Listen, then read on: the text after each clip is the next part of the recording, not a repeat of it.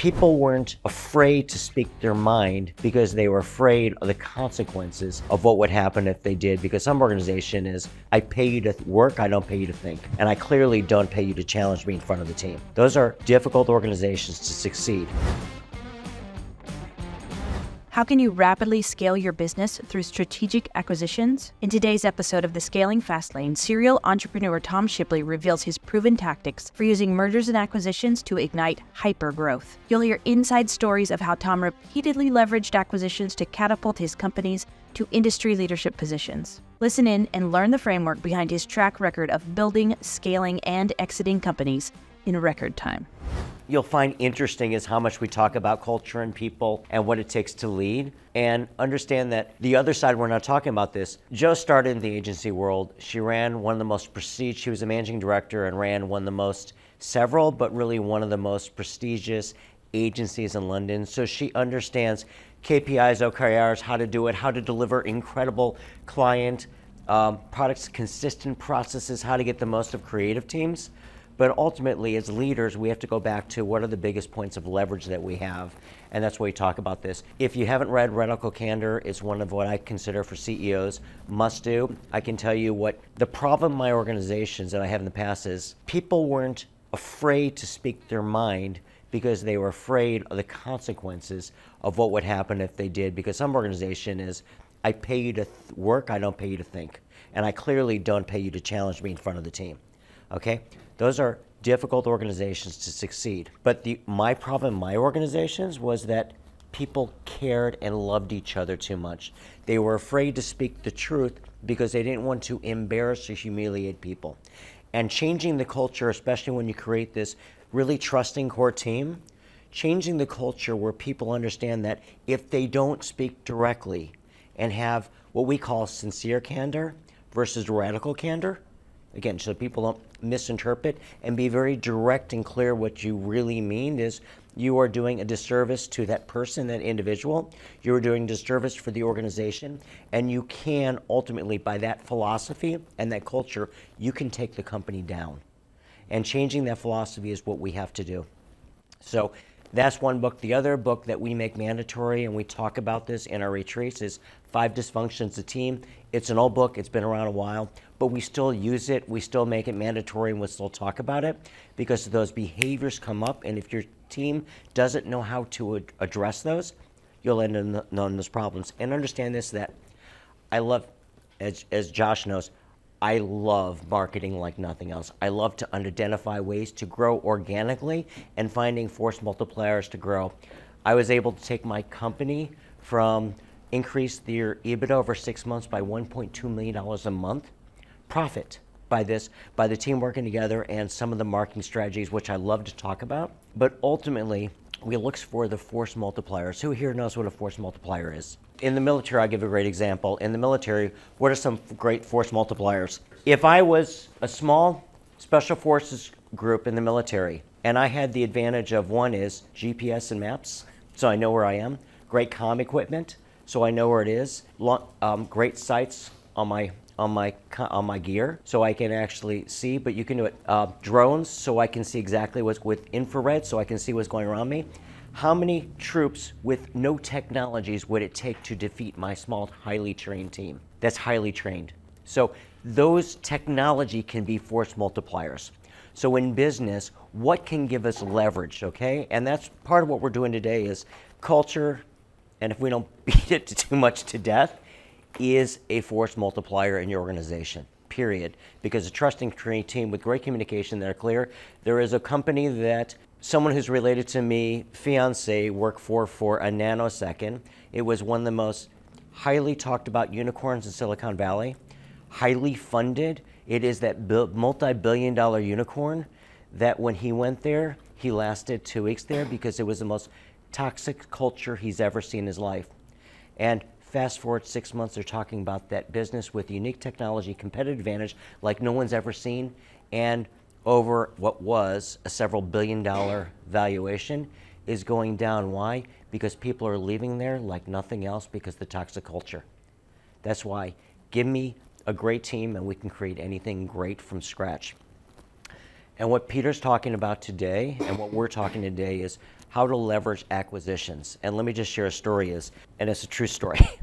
I started a company in 1999 and started with nothing, and I went out and painstakingly, I didn't know how to raise money, so I went and raised between $10,000 and $50,000 from 65 individuals, high net worth individuals. But again, it was my first shot at raising money, but it gave me seed capital, and I was growing my first business, my first omni-channel business, which was really great. And then we hit a wall because the dot-com bust. Okay, we hit a clear wall there and we couldn't raise any money because no one was raising money. And then an investment banker called me up and said, I have a division of Boise Cascade that's selling off a division. And basically they were, again, multi-billion. It was a $15 million business they didn't care about. The deal we were able to negotiate allowed me to bring in investors, because now I wasn't just raising money for my business. I was doing an acquisition, allowed me to bring in outside investors. And I was able to negotiate a deal where basically I brought in investors, we paid them $1 million in cash, but because the way we structured it, and they had all this media they prepaid for, and you understand prepaid media, they just dropped mass amounts of catalogs and every type of advertising. We didn't do anything for 60 days, and with the orders that came in the next 60 days, we made over $1 million. It paid the money back like that, the cash like that. So again, that's an example of how acquisitions solved a lot of issues, growth, scaled, as well as it allowed us to raise more money and solve that issue. Fast forward 5 years, my partner and I had this brilliant idea. Two former Special Forces guys said, wow, the skincare business is great, it's growing, the demand is incredible, and my thesis at the time was no one's ever used direct response effectively to build iconic beauty brands. We told it could not be done, and we said we're gonna prove you wrong. And after going all in financially, and we're talking, when we say all in, credit cards, mortgages, our 401ks, everything in, at the end of a year, we had a slight loss and it had a $338,000 company in Richmond, Virginia. It was myself, my partner, and we had good data to show that we could scale this. But that's what we had, and we were done. We were wiped out. And we brought a client on in Hoboken, New Jersey, and did urban nutrition, $15 million business, doing $1.5 million of profit. And by two young people that started the business 5 years before, and it was a great little business with 15 products purely online. But when we visited them, and they were paying us to consult with them how to take their business offline. And it was helping us pay some of our bills, which was, for some reason, stressing my wife out a little bit. And so we walked in there, and when we first met them, and they have an incredible businesses, they had shipping out 10,000 orders out of the kitchen. The next floor up, they had their programmers. The next floor up, they had their accounting team. Over here, in the next townhouse over on the bottom floor, they had their customer service people answering phones and responding to email. And again, you had this, and they lived on the third floor. And this is great little boutique business, and we joked that they were so efficient, and they had their own CRM they built from scratch, and this infrastructure. And back then there wasn't ClickFunnels, there was no thing as funnel sites that you can just plug and play. They had their own technology and their whole microsites platform that was easy, replicatable. And we said, we either want to buy you, we're joking because we had nothing, or we want to build a company like you over the next 2 years. And then we said that, and they said, let's talk. We negotiated a deal to buy their business for 2.5 times EBITDA. Remember, we had nothing. And we have a company that's barely break even, that's a startup a year old. So we went out to raise money. We found a broker that specialized in mezzanine level financing. What's mezzanine financing? Mezzanine is, it doesn't mean debt from a bank. It doesn't mean pure equity. It's companies that make most of their money from high interest, plus they get a little bit of a kicker for 5% warrants in your business. Okay, gladly, if we can borrow the money to buy this, I'll gladly waive 5% of my company. And that's what we did, is we went out, found a company, brought someone in to finance us, and because we bought this business, it gave us the platform, products, technologies, and a team that we took our hydroxytone brand, and within 2 years, we did $125 million in revenue. Without the platform and that cash flow, I don't know what would happen. I like to think we would have found a way. Acquisitions, so when you say, it's not about resources. We didn't have any resources. It's about resourcefulness, how you do it. But acquisitions can solve, again, is an absolute force multiplier. I'm just going to stay here because I don't want to forget it is. I view it as your right as entrepreneurs, if you haven't had so already, to have at least 3 exits in your lifetime. The question is how can you think in advance, understand I'm going to have 3 exits in my lifetime. What are your non-negotiables? It could be, I want to have positive impact. It could be, I want to have fun along the way. It could be, I want to have a win behind my back while I'm doing it. It could be, I want to spend time with my family. It could be, I want to surround myself with people that I really enjoy and I love. The question is then if you have that vision, how do you architect and how do you architect that? And what we're trying to share with, there's ways to do it within your team and organic growth, but then how do you do it with acquisitions that basically is your ultimate force multiplier or leverage to shortcut time? Because I don't know about you, but I'm trying to always compress time. Different ways of force multipliers. I talked about one, culture. Two is acquisitions that I used in T. Shipley and also Atlantic Coast Media Group. The next thing I do is I also do intense learning. I look for what is it, because I can either do several things. Is I can't tell you, we did $2 billion in revenue, which means that we had expenses of close to that, which what meant is I had access to the best consultants, teams while we're building it, vendors, testing, mistakes along the way, errors. And over 15 years, I learned a shit ton. But the question is do we have to spend so much money to do that? Could we have been drastically more profitable and had an easier time growing through what would have made it easier? And first of all, intense learning. I made a mistake. I went to only industry functions for a period of time, and that was my investment. And most of it was business development. I stopped investing in myself. I stopped doing intense courses and intense learning in a lot of different areas. And I'm going to say it was just 6 years ago when I woke up, I said, shit, my skills are getting weak. So let me go intense learning and rebuild my skills, which then I'll tell you later why. It was the key for me going and switching on an incremental $1.2 million monthly profit into the business. The next thing that enabled, and I'll share a little story later about, they go together, about that same period of time, I realized that I had gotten comfortable with my network. And I forgot that early in my career, my whole leverage was your network is your net worth, which is not your cheap, how many Facebook friends and LinkedIn friends do I have, okay? LinkedIn contacts, that's bullshit. The question is people that will take your call and give you time and actually give a shit about you and help you out along the way, because when things are great, they are your leverage point to get to the next level, as well as when things are challenging, they are your lifelines. And most of your networks and your problems your issues can be solved through acquisitions and your network. And having a group of people that you trust, that you consistently get together, that are smart, that can challenge you, that surround you with people. And I've seen this over and again. For me, it was how I met quarter people in the room through masterminds that I've enrolled in. Why? Because compressed time, I either earn my way into networks or I pay my way into networks. If I pay my way to be surrounded by the right people that are having, it's not just in a cocktail party I'm hanging out with people.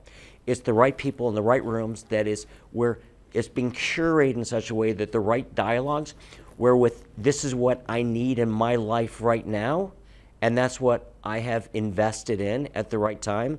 And I'm always asking the question, I still ask the question even today, is what room should I be into? Can I either walk into that room through just what I either can give, through relationships, or what room do I pay to get into that curates that environment that will give me exponential growth and make my life easier?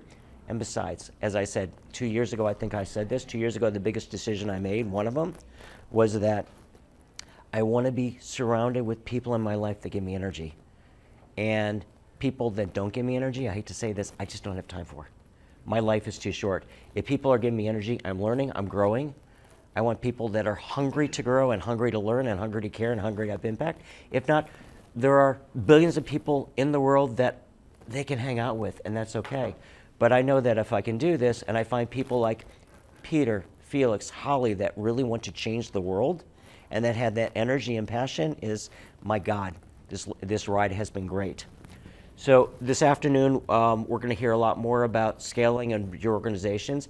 And Felix says, I want you to go deep as Felix starts sharing his frameworks for 2i, 3x, and understand that there is the techniques and the strategy map that he's going to share with you.